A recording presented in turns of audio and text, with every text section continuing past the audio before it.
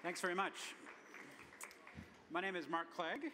Welcome to Mozart Was a Hustler 2, a session on the entrepreneurial musician. And I work at the University of Michigan along with my colleague Jonathan. We run the SMTD Excel department, which is our entrepreneurship program. I'm also joined by Robyn Quinnett, who is an entrepreneur violinist and runs a music school. So we'll be talking a lot about that.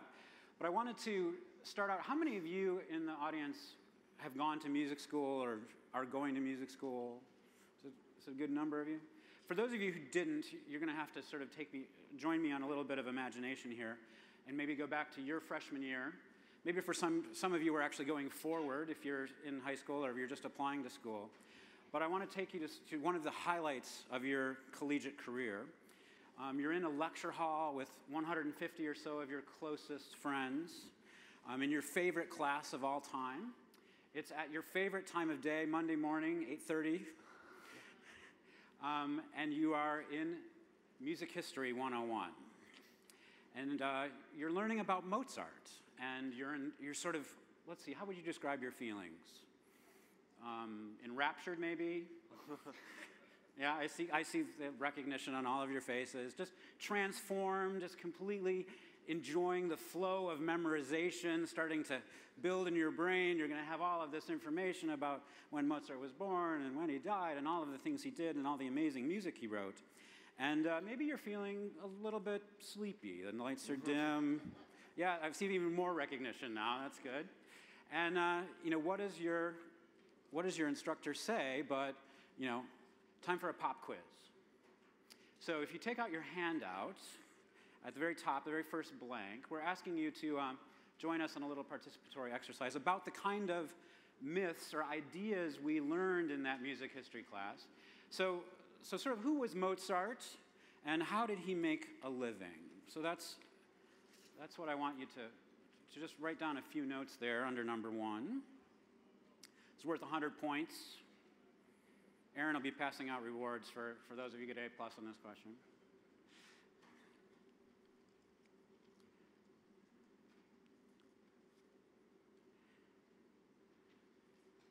Try not to remember you're in an entrepreneurship session. You're actually in Musicology 101. So what did you come up with? Why do we talk about Mozart in the storytelling we do about classical music? Yeah.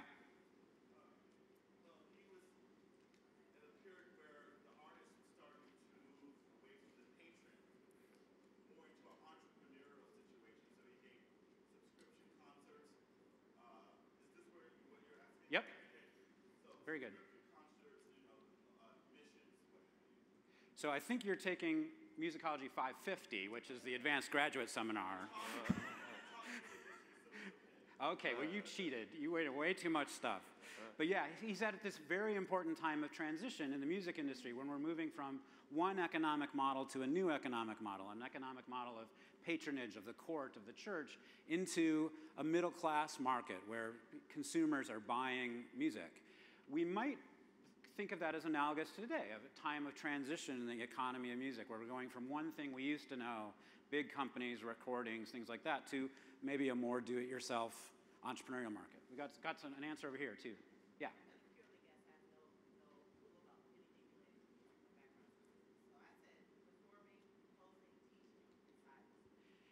Performing, composing, teaching. Excellent, yeah, so he's doing lots of different things. He was a hustler, as we're going to be talking about. But my guess is that this didn't come up in your Music History 101 class. Am I right? What came up in your Music History 101 class? Do you remember? Yeah. You didn't know? Yeah, he did teach. Yeah, he taught students. It was actually a really good gig, particularly in Vienna. If the emperor gave you a royal student, then everybody wanted to study with you, right? But the reason we studied Mozart in history, at least in my music history class, was that he was a genius, right? He was at the top. He was at the height of Mount Olympus of what it meant to be an artist. And we all wanted to be, in a sense, Mozart. We want to be at the absolute top of the mountain. And this genius was reflected in his music, right? So we talked about Mozart as a composer, right? We didn't talk about Mozart as a hustler. Mozart as a teacher, Mozart as a freelancer, Mozart as a person who put together concerts. So when we look at all of the things Mozart did, of course he composed and published music, but he also wrote pop arrangements of his tunes, right? So if you put out an opera, one of the first things you did is you cranked out all these pop arrangements for easy piano or string quartet to make sure that you were buying it and no one stole it from you. So he was writing pop arrangements, he was concertizing, not only doing, again, the things at the top of the winner's circle, the big champions of the competition, doing the concertos, but he was also behind the scenes organizing the concerts, selling tickets, doing the marketing. He's freelancing, he's conducting, he's doing a little bit of everything, right? He did competitions, he did concert production, he taught lessons, right? He toured, he studied and researched the music of Haydn and said, hey, this Haydn guy made a lot of money writing opus of string quartets. I'm going to write a set of string quartets too, and I'm going to dedicate it to Haydn. So all the folks who bought the Haydn volume and love that are going to think, who's this Mozart guy? I have no idea, but I like Haydn, so maybe I'll try this, right? So he knew how to leverage celebrity endorsements, right? He had government patronage. He had a sort of a day job in a sense at certain times, right? So the big point is that he was a hustler, right? And so when we put someone like Mozart at the top of Mount Olympus as a model to our young musicians, to not only you, but the people you're now teaching, and we say, be like Mozart, we have to do this in 3D. We can't just look at him in the one dimension of genius composer, because that will seem unattainable, right?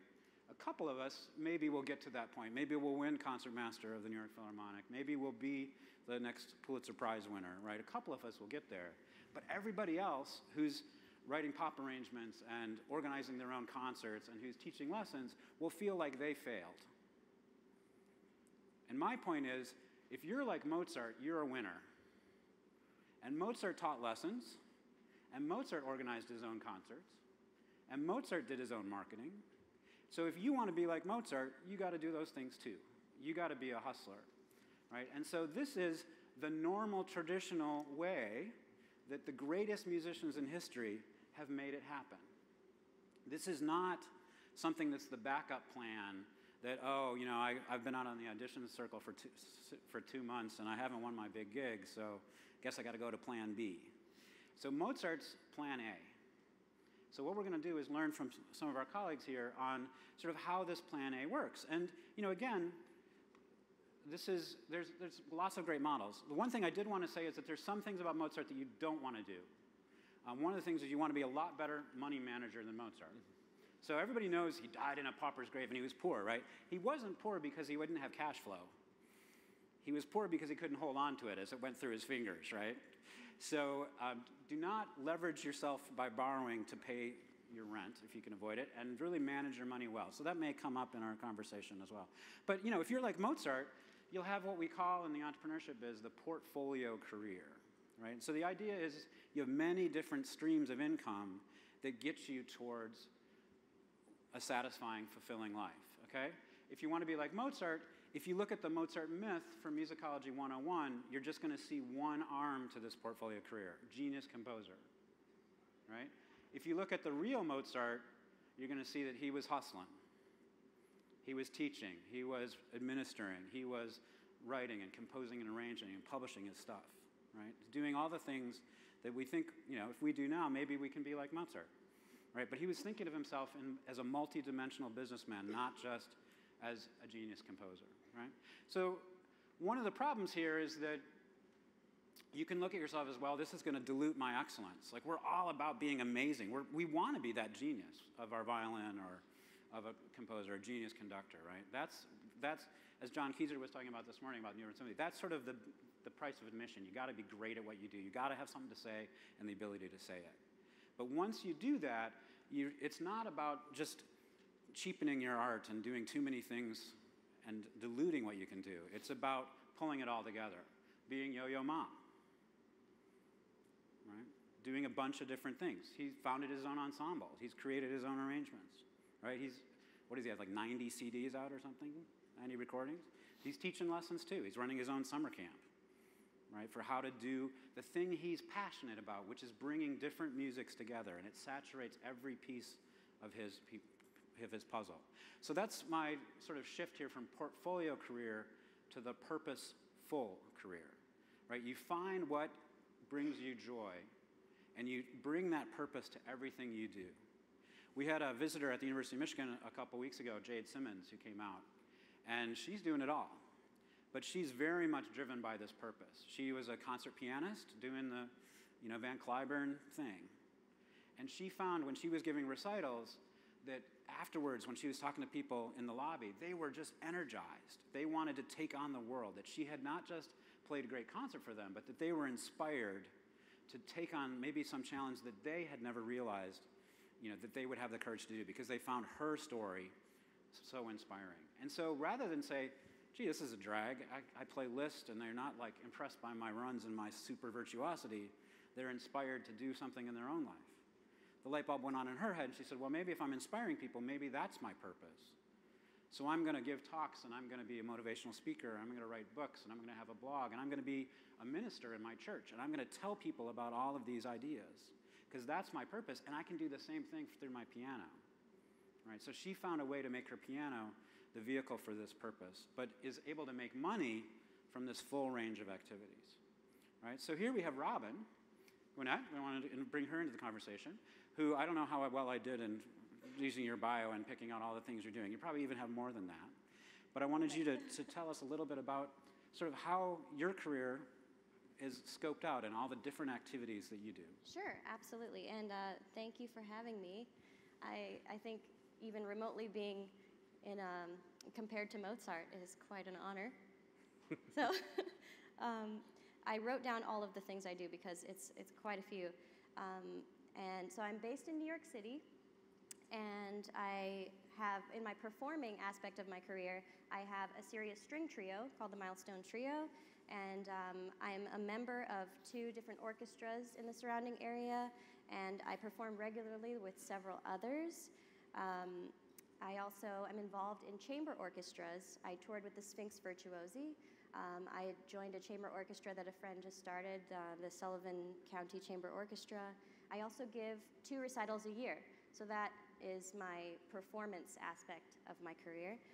In the education sector, I teach through a few nonprofit organizations, Opus 118 in New York City, Noel Pointer Foundation. I teach group violin classes.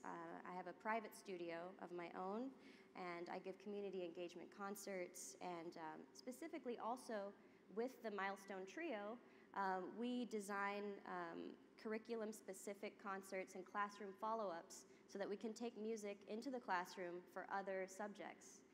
For example, literature and what else? Like history. And also, I myself am a DMA candidate at Stony Brook, so there's that as well.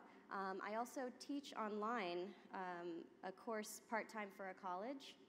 And then in the entrepreneurial aspect of my career, I contract a small amount for little gigs, and then my passion project is the Montserrat Music Festival, which is a teaching and chamber music festival on the island where I'm originally from in the Caribbean called Montserrat. So that is the scope of what I do. So when you're doing all those different things, do they feel like they're part of one mission, or does it feel like it's really more of an economic strategy for you? They're all related in some way.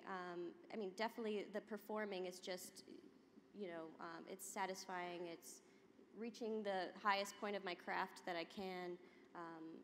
And then, of course, there's the teaching and the community engagement. I've always had this passion to give back and to kind of have young people realize their potential. So that's just, it's exhilarating for me. So, of course, the educational concerts, the teaching, the festival, those are all part of what make me satisfied as an artist. Mm-hmm.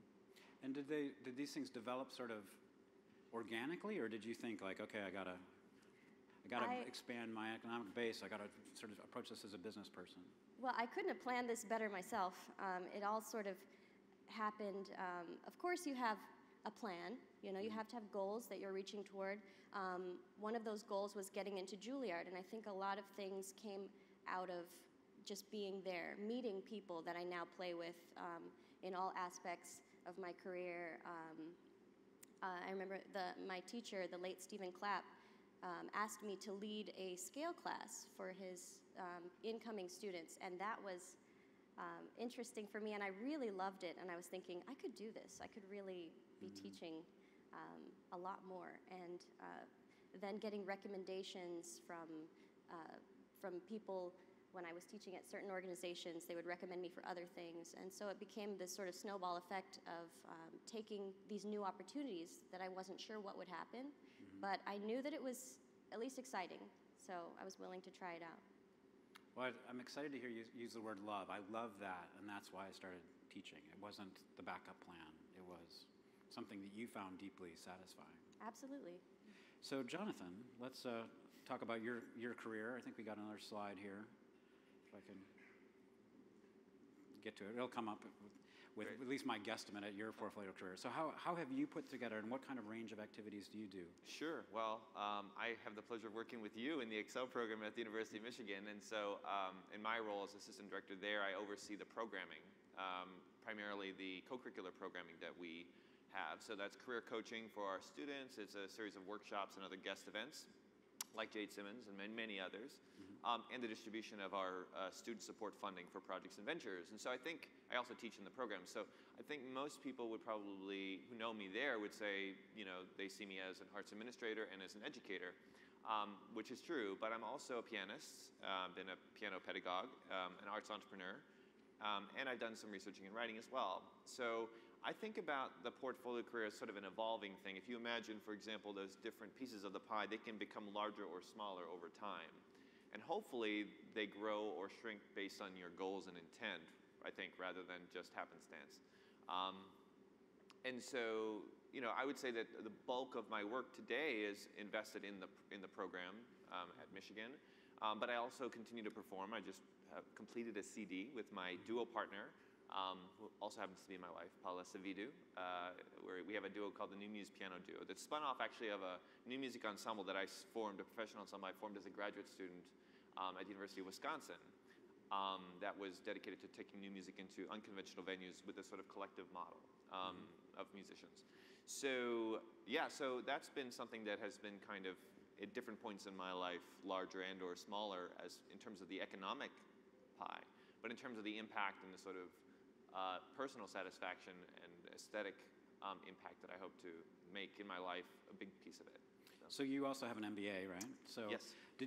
Was this construct of this portfolio career, was this a strategy, or did it sort of, how did it happen? Did it something you just sort of followed the things you enjoyed doing, or were you thinking, like, MBA 101, I got to make this happen? Well, I would say, I wish I could say that, well, because I had this sort of master's in performance, piano performance degree, and also an MBA, that it was just the perfect match. But, I was graduating with my, getting close to graduation with my master's in piano, and I was applying for jobs, and I thought, I'm so qualified. It's going to be easy. Give me an arts management position. It's in Milwaukee. I don't know anything about it. I'm going to put my hat in the ring. Why not? I mean, how many other people could be that qualified, right? So after about 35, 36 applications and getting crickets, I realized that, that my worldview was very sort of misaligned, because I wasn't really building as many relationships as I should, and I wasn't really getting to know the world of arts management, for example, in a hands-on way. And so, I think there were some stumbling blocks for me early on, but there was a moment when I realized that, and this is, by the way, through a course correction, through seeking mentorship from people. I was part of a group called Arts Enterprise that started about 10 years ago at the University of Michigan. And through mentorship relationships that I cultivated based on good advice that I should be going out there and connecting with people, I started to realize that, if I changed my orientation from just being as sort of successful as I could as a pianist to having the most impact that I could deliver through my art making and through the skills that I have collectively, that might be a more viable path. And so at that point, that's when I started an ensemble, and I got involved with Arts Enterprise and started to really get invested in relationships in the community. And then it became more of a strategy, but it took a while. And I'd say that now all of these activities, for me, are basically geared towards one goal, which is to help artists self-start careers. And so, for example, as a pianist, I'm a new music pianist, so I commission and champion works by emergent composers and young artists. And that's, for example, the works that are on the CD that I've just released. And so I feel like over time, it has grown into sort of a more focused mission And that's one thing that through the Excel program we try to instill with our students, is that the earlier that you can start to think about the why behind what you're doing and the impact that you hope to achieve through that work, not only the more successful you'll be, but the more enriched your life will become, and probably the more traction you'll find in terms of finding support for the projects that you are passionate about. That's great. So Robyn, you're just finishing up a DMA, right? Yes. So what for you are you finding to be the biggest challenge? I mean, I'll ask this to both of you, but we'll start with Robyn, about just what living the life of the hustling musician. I mean, what are the hurdles? I mean, I think a lot of people can relate. The biggest challenge for me is time management between the different aspects of my career, making sure you still have time to keep your chops up, you're not overbooking with too many students, and you're not prepared for your performance, or you reschedule students, or and then you don't see them for a while, or if I'm not working on the Montserrat Music Festival, nothing is happening. So I need to be reaching out to people. I need to be keeping the communication lines open and planning. So time management, really, I think that's the biggest challenge. That's great. What about for you, Jonathan? Well, I mean, I think it's, I would totally agree with that. I think that everybody, one way or another, can probably relate to that. I'd say that for me, it's probably also a matter of sort of focus on sort of personal trajectory and staying. There was a great mention by Angie Durrell, who I see sitting down here, in the previous session about grit. And the whole panel was discussing it, in fact. And that has stuck with me because I think, so for example, I had 2 years after my graduate degree when I thought I was so viable and I just wasn't getting opportunities. And I think, so as I was freelancing essentially to try to kind of put the pieces together. And there were just so many moments of feeling like, why did I invest in these things? Because it doesn't seem like I'm making the progress that I wish I had. And so maintaining that kind of grit and resiliency in terms of your own forward trajectory when you don't get the validation that you expect to have, that you may have received all the way through your training, is probably the biggest challenge, I think. And it's ongoing because when we're launching new programs, I feel the same thing. Even though it's a privileged position, we have great opportunities, great resources, but things don't always work out the way you want them to. Yeah. And so finding that kind of grit over time, and this is something actually I think we can relate to Mozart with. I was just thinking, it was reminding me of a certain child prodigy who was taken all around Europe as a superstar, and then basically he got older, and he was no longer the 5-year-old kid impressing the queen. Yeah. He was just a typical court musician stuck in Salzburg, right? So I know as a pianist you know a lot about Mozart. So what did Mozart do about that? Well, I know a little bit. I know something that might be relevant to this talk. I mean, so basically in about 1773, when he sort of finished his tours, he came back to Salzburg and had this appointment as assistant concertmaster under the archbishop there, which is a pretty stable gig. And he was okay with it for a while, but by 1778, he was getting restless, and this is when he went on this tour to Munich and Paris and Mannheim, and this is the story where his mother went with him because his father wasn't released from his role, and she died on that trip, which is one of the big moments in his life, but also one of the beginnings of moments of friction between him and his father.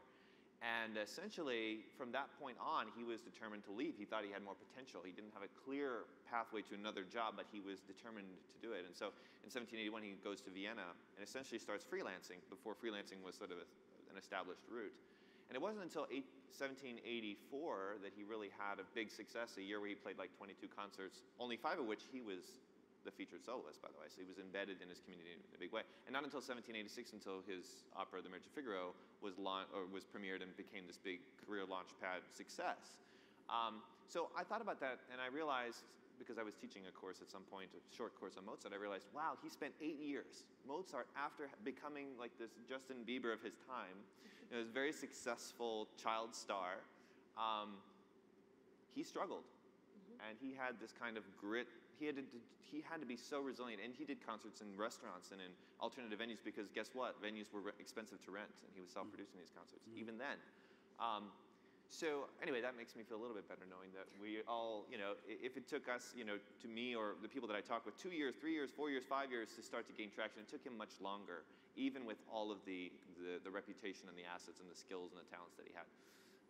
So yeah, I think that's probably, for me, the biggest challenge ongoing. Yeah, that makes it a lot more relatable to maybe the situation we've been in.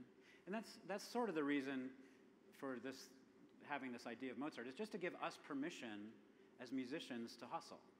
We don't have to feel like this is something weird or something unusual. This is, again, is the typical path. So I have one more question for these guys, and then I'm going to open it up to you. So I just want you to start warming up for the questions you're going to ask. We have microphones on either side.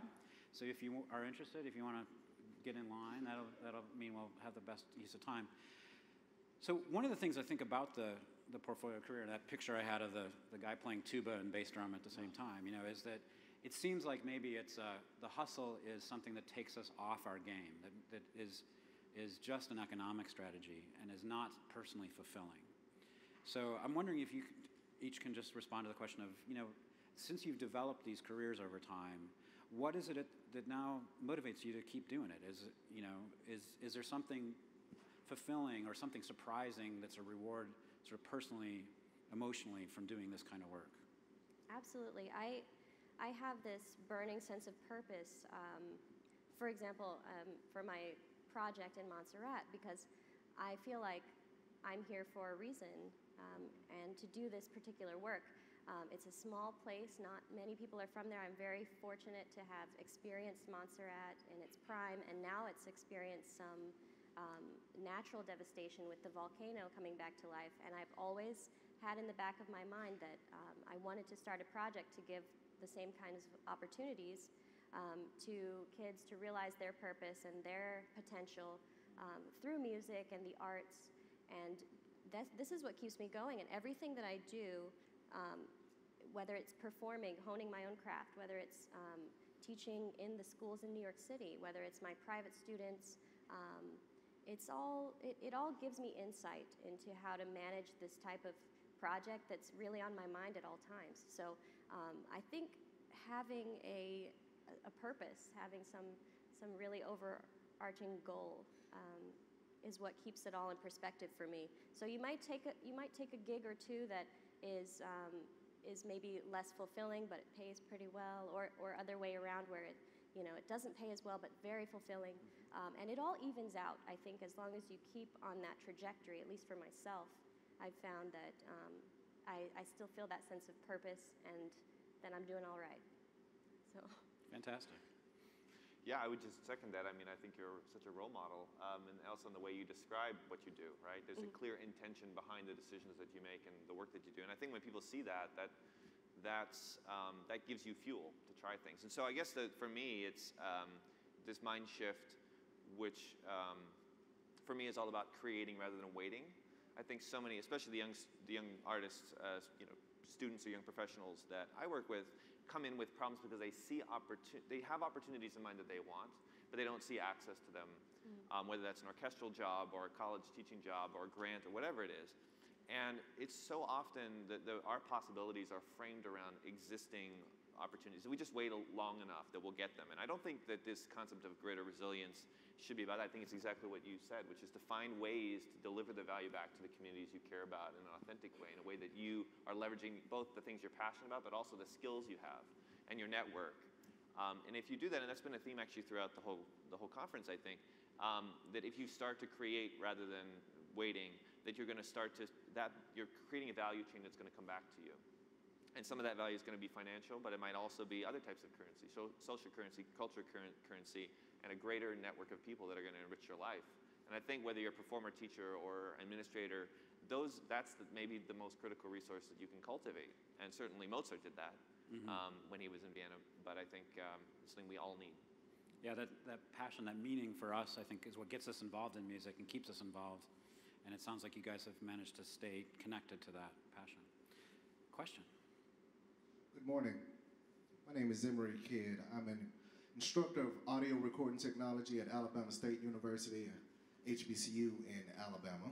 And my life in many ways is an example of the portfolio career, as many musicians, educated musicians, soon find out that without having these different venues to make money or different streams of income, you won't get your bills paid, and it becomes necessity. But there's one piece that I've observed that pretty much makes or breaks our youth when it comes to people of color in America. on seeing themselves in particular venues, and that's the research-driven or research activities. My goal here is to create and record the achievements of excellence of people of color and different things like that, because we all here see it, we know. But what specific research, and I'm so sorry to go into one specific avenue, but what specific research activities do you think is good to document the achievements of people of color to be able to put it in the educational system? Great question. Anybody want to tackle that? I mean, I think all achievements are valid in the arts. I mean, you can definitely learn a lot from the achievements of people of color. I wouldn't limit it. I would say that if somebody's doing something great, you should certainly recognize it. I'm not sure if I'm answering your question, like what particular venues you're worried about documenting, but I would say everything. Yeah, I mean, I would channel a point from the previous session, 9 a.m. Angelica Hairston talked about challenging the stats, and specifically talked about what are the images, for example, thinking as an organization, what are the images that you send forth about who your constituency is and what they do. And so thinking on those lines, I think one of the questions that is kind of related to your question is, so what are the kinds of roles that you want to illuminate? Where do you see, for example, a misrepresentation or underrepresentation of the work that's being done by people of color? And then, I mean, Rachel Barton Pine is a violinist who's got a project where she's been working to document basically lost works by composers of color. And you know, the fact is, when I saw a presentation, I all of a sudden had access to 60 or 70 or however many, you know, works that I had never heard of. I'd never seen in my library and my teacher had never spoken about. So to break that cycle, I think one of the things that you can do is to identify. So that's a very specific, you know, project. And so you might pick one project to start, you know, an area within the music industry that you see a severe underrepresentation that you want to focus on. And, you know, I would say that it's valid across, I would agree with Robyn, it's valid across any discipline, but you can pick one that you feel like you have a certain expertise in, or you have access to resources to start doing that research. And then by documenting that one area, it can kind of create traction potentially to expand. Because I think also through that research, it's not just doing the research, but it's sharing with people. And quite often a focused project on a particular area will give you more access because there may be more defined pathways to do that through conferences or through research journals or through other avenues. I'd say, you know, certainly performing and composing and probably many other roles behind the scenes of the recording industry are very, you know, they're ripe and ready to have more representation uncovered. So.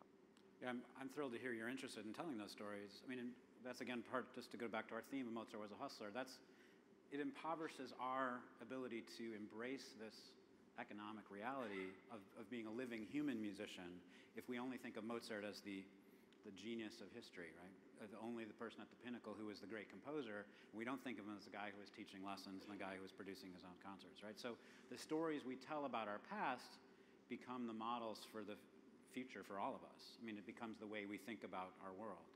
And I think it's really important to tell those stories and really important to, you know, to celebrate different successes. You know, so the alumni magazines of our music schools need to celebrate the entrepreneurs, need to celebrate the teachers, need to celebrate the people who are doing work in the communities as much as they celebrate the person who got the gig with the big major orchestra, right? And at least the tendency I see is to celebrate only the people that sort of have fit the myth rather than fit the reality, right? And there is research, I mean, just to point it out, about entrepreneurship and sort of the challenges in particular of people who don't have access to privilege, right? So if you have privilege, if your family has money and owns a house and has financial money in the bank and can get credit and all those things, you can afford to take risk. You can afford to say, oh, I'm just going to move to New York and I'm just going to make it happen.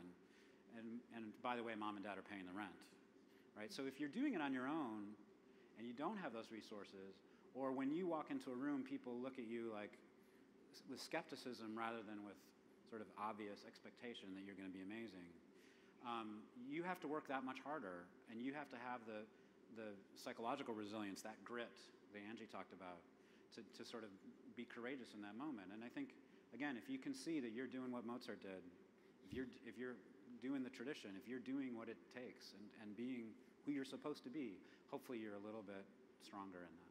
So, next question. Hello, my name is Javier Orman. I'm a violinist and composer with Kozm, K-O-Z-M. That's not a radio station. It's a violin and guitar band. We make our own music, so I play, I write, I tour, record, like you guys. I teach, and I've been doing that for years, and I've always had trouble doing all of that and sleeping well and eating well and exercising and taking care of myself. So my question is, how do you manage yourself? We don't sleep. So no. Oh yeah, me neither. You learn as you go. I'm sure there's ups and downs. I know that we were talking about Mozart earlier and how that teaching portion of his career was something he sort of suffered through, and it's not for everybody to have so many different venues of taking up your time. But I would say what helps me is planning ahead, writing everything down. If I don't write it down, it's not real. It doesn't happen for me. And do value your own time, to take time for yourself. It's so important. I'm sure you can expand on that too. Yeah, I would agree. No, I think just going off that point, developing a very structured system around organization for your own time is very important. I also think that it's relatively impossible for most people to be full charge forward on 8 different paths all at once. And so for me, my personal approach has always been that, first and foremost, figuring out this one. If I know that all these activities are directed towards one goal, if I find an opportunity on one of those paths that feels good and that is fulfilling and could be sort of a stable financial base for a period, then I've generally been willing to go on that path, even if that role might be more educational or more administrative and less performance, for example. But then I think it's sort of like the 1 plus 3. You have one primary focus and then 2 or 3 other things that you're working on sustaining. Like with the CD, it's a 3-year project, And I would be lying if I said, oh yeah, I practice 3 hours a day and I play concerts every single week. It's not possible to do that. But there are other ways to maintain those other activities within the sort of spectrum of activities that I'm pursuing. And so I think it's constantly evaluating and adjusting and having a strategy and a long-term set of goals for where you want to be in 2 years or 3 years or 5 years. And even if that means you put something on the back burner, if that's a passion project or piece of your life you don't want to give up, find a way to sustain it even in a smaller way for that time being. So thinking about it in terms of projects, I guess, is what I'm saying, is really, really helpful. I love your question, Javier, in part because I think the personal health issue is huge.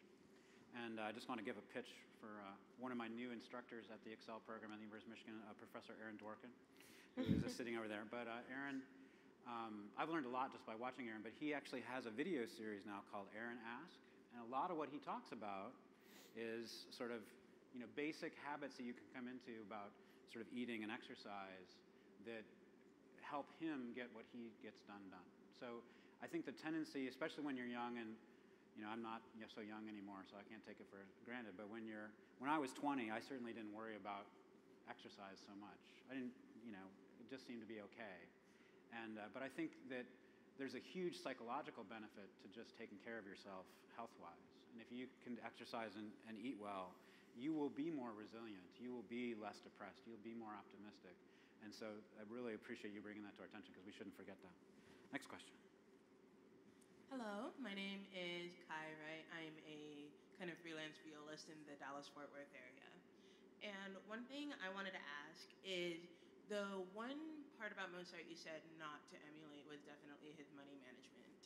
And I think there's a lot of us in here probably who grew up more in the working poor demographic. And so how do you balance making sure that you have a steady paycheck, that you can pay your bills and everything, while also jumping in and taking risks? Because I think that's a very real fear and insecurity, especially among artists. Fantastic question. Well, that is a great question. I think it comes also back to the concept of planning. And one general rule of thumb, I mentioned it yesterday, but I think it's relevant here, is this idea of a budget for yourself. That it's not just what's the money coming in, the money coming out. You need to be able to track your cash flow. But this is what's your priorities, right? So there's this idea of the 50-20-30 rule. So if you can keep your fixed expenses, things like rent, utilities, groceries, the things that you know you need, and they're pretty much predictable, under 50% of your take-home income, and then invest at least 20% of your take-home income into financial priorities, whether that's paying down debt or putting away an emergency fund, or it could be setting aside money for a particular project, right? Like an album or a tour or something. That's good. And then you have 30% left, right? And that 30% is sort of your flexible spending. Those are things that, are lifestyle choices, eating out, doing fun things, your entertainment choices, those kinds of things. If you keep that under 30%, you have 100%, right? And so thinking about the money that you take home in that way gives you more agency. Because you may say, well, what if I'm spending 30% just to pay my debt down? Or what if I have a lot more, I don't have enough income? Well, if you know that you need to keep to that ratio, you can either try to cut down in some small ways, that extra flexible spending money. Or if you can't, you can then look to generate more income through a new activity, right? That might increase your total income so your ratios sort of stay equal. I mean, it's not a simple solution, obviously, and I can relate to the fact of being a hustling freelance artist and trying to make my bills every month. But having a system like that allowed me to feel like I was in control of the decisions I made about which projects I took on, and it helped me then understand exactly how much money I needed, because maybe there were certain things I could become a little more efficient on in my own spending to create more space to invest in myself. And I think it's important to do that while not giving up the priorities of things like paying down debt, which is we know that's maybe the number one reason that artists leave the field, is that they don't feel financially secure, and that's directly related to the increased cost of education and debt. So I just point out two things. One is that for both Jonathan and Robyn, they have sort of anchor gigs, right? They have, in a sense, a day job that provides a steady income. With Jonathan at the University of Michigan, with you in the DMA, right? You want to get a faculty position, hopefully, that'll provide a pretty steady, stable center that your Montserrat Festival can then spin out from, right? So that's one strategy. But I think the other thing, Daniel Romain is talking later today, and I learned some really important things from him, and it's sort of in your handout. I think I said you incorporated. They're in the circle at the bottom with the portfolio career. It's just a mental shift to think of yourself as a business, right? And a business has cash flow, and it has debt, but it also has investments and opportunity. And one of the things I remember Daniel saying when I talked to him about this a long time ago was that he got a rent in an apartment in New York that was much less than he could have afforded. He could have gotten a nicer place, right? But he wanted to live lean so that he would have that working capital to experiment with, to be able to do a project. And if he needed to self-fund it, he could do that a little bit. But so don't spend everything on your living expenses. That 50-30-20 rule only works if you keep the living to 50%. Right, so you've got to be careful, and that's what Mozart didn't do, right? He kept his living at 150% because he wanted to be just as good as all the royal patrons he'd been hanging out with, have the beautiful sheets and the beautiful apartment and the penthouse and all that. So he overspent, and then that made his enterprise, in a sense, ultimately fail financially. Artistically, it was a winner, but financially, it wasn't. So we have unfortunately just run out of time, but we're going to do some consulting and stick around. We'll be happy to talk to you. Just join me in really thanking our two panelists, Jonathan and Robyn. Fantastic. They're an inspiration. And thank you so much. Enjoy the rest of the conference.